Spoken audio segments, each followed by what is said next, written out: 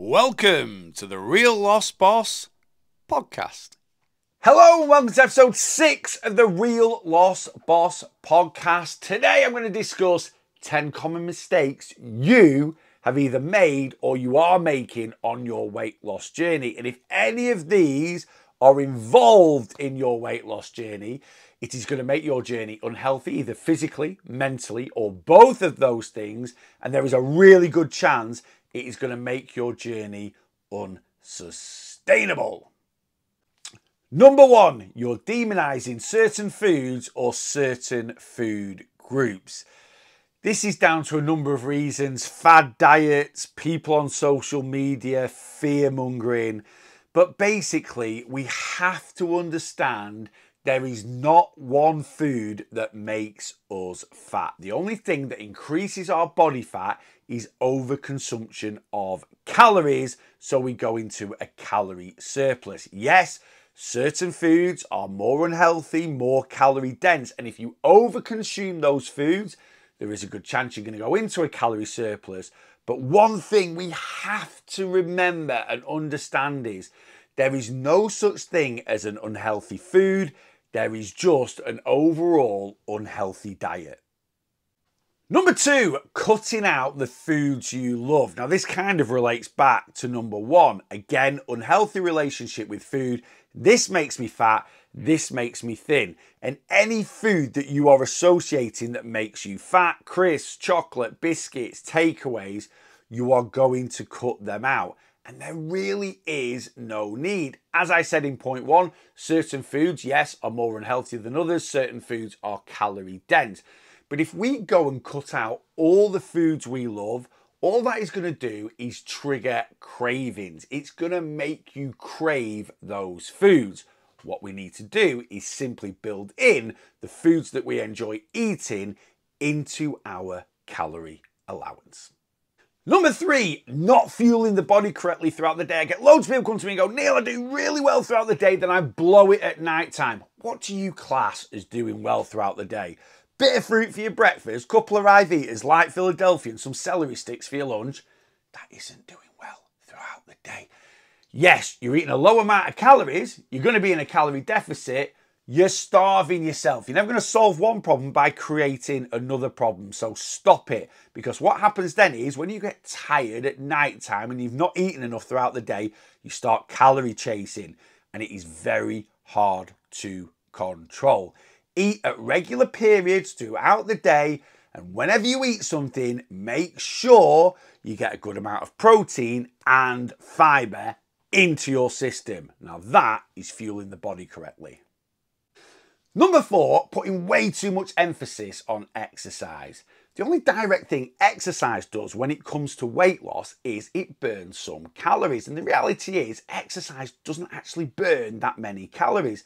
If you do regular exercise, you go to the gym, say 3 times a week, for most people, that will only make up about 5% of their total weekly calorie burn. Look, everyone should exercise. It is essential for our physical and mental health. And if you're on a weight loss journey and you're doing regular exercise, it will be a fantastic support tool. But don't put too much emphasis on it because trust me, it is not the be all and end all. Number 5, weighing yourself too often. Most fitness people will tell you to weigh every day, add that number and divide it by 7, and that gives you your weekly average weight, and that is what you should use. The theory of that is fantastic, apart from one small thing. Most people that have a weight issue are emotionally attached to the scales, and when they see the scales go up, it messes with their head. Now, I could sit here and go, well, stop getting emotionally attached to the scales. Is it that easy to stop emotional attachment? No. Everyone's been in a bad relationship. You might have a partner that's cheated on you and you hate their guts, but deep down, you still love them. Why? Emotional attachment. And the scales is like an abusive relationship. Step away from the scales. The least you weigh, as long as you're being consistent, the more positive results you are going to get when you step on the scales. Once you develop a healthy relationship with the scales, you can weigh yourself as much as you want to. But until you develop that healthy relationship, I recommend only weighing once every 2 weeks at the most. Number 6, going from one extreme to another, going from averaging 1,000 steps a day to suddenly doing 10,000 steps a day, going from eating 3,000 calories a day to eating 800 calories a day, 5 takeaways a week to just going cold turkey. I used to call it the January syndrome. In January, people that I've never seen before have joined the gym, and next thing they're in every day walking for an hour on a treadmill. That gets flipping boring, flipping quickly, because they've gone to an extreme. Your weight loss journey has to be sustainable. The things that you're going to do to support your weight loss has to fit into your everyday lifestyle. And just jumping from these extremes, it's not sustainable. It's not going to stick to your lifestyle, and you're going to fail. Well, to be honest with you, you're failing before you've even started. Number 7, comparing yourself with others. You're feeling great, you're 10 weeks in, you've lost a stone, you're buzzing, and suddenly Deborah on the next desk chirps up, well, I've been doing Cambridge Plan for the last 2 weeks and I've lost 11 stone, and suddenly she gets into your head. The reality is, Deborah will do Cambridge for a month, she'll be back to old habits, and she'll be heavier than when she started. Losing a stone in 10 weeks is amazing progress. Theodore Roosevelt said, comparison is the thief of joy, and it is an amazing saying. There is 8 billion people on this planet, and we all have different fingerprints for a reason, because we are all individuals. Don't compare your losses to other people. Don't compare your steps to other people. Don't compare what you lift with other people. Stay in your own lane. There is nothing wrong with taking inspiration from others and using that inspiration as motivation for you to smash your journey. But please, you just need to do you. Number 8, not being patient. Everybody wants weight loss yesterday, and there's a number of reasons, but there is 2 main ones for me. Number 1, fad diets. There is no education around fad diets. And lots of us do these crazy, weird and wonderful fad diets and drop lots of weight quickly, and we just think that is the reality. We should be able to keep that going for the entirety of our journey. No, at the start of the journey, we tend to get what's called a whoosh effect, where we lose quite a bit of water retention as well as body fat. When the water retention has gone out of the body, we just start to lose body fat, and that, healthy, sustainable, is about a pound a week on average for most people.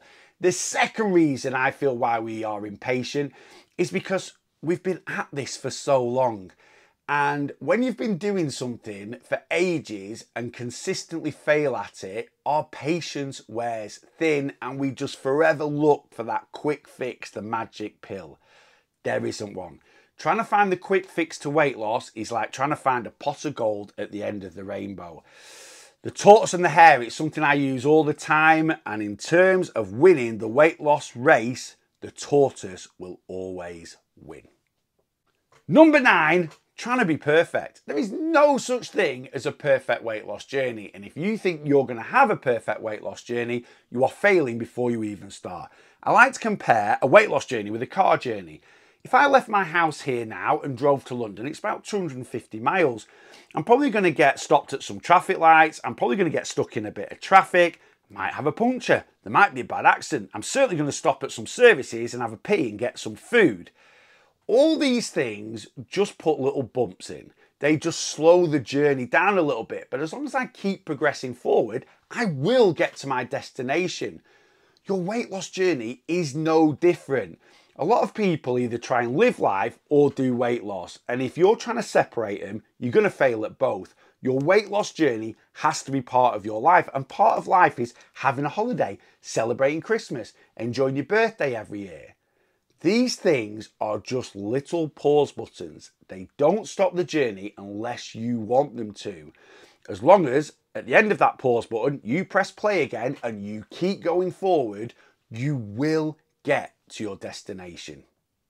Number 10, last but by no means least, you're not part of the Real Lost Boss crew. Now, you don't need to join my crew, but when we're trying to achieve something that takes a good amount of time, that we find hard, Having extra support and accountability is invaluable. I've got over 320 members in my community, and the members that get really involved get the most support, have the most accountability, and tend to get the best results. Like I say, you don't need to join my crew, but go and find a group out there that uses the same philosophies that you're using to lose weight, that's going to give you that extra support and that accountability. If you want to come and be part of the Real Lost Boss crew, I will put details in the description of this podcast of my community that I offer, and also my full-blown one-to-one plan. There you go, guys. 10 common mistakes you've either made or you are making on your weight loss journey. And if you work at eradicating those out, it is going to give you a much greater chance of success. As always, I'd appreciate a follow, a subscribe, a like, a comment, whichever platform you're watching this on. I hope you've enjoyed it. And until next time, make sure you boss your weight loss.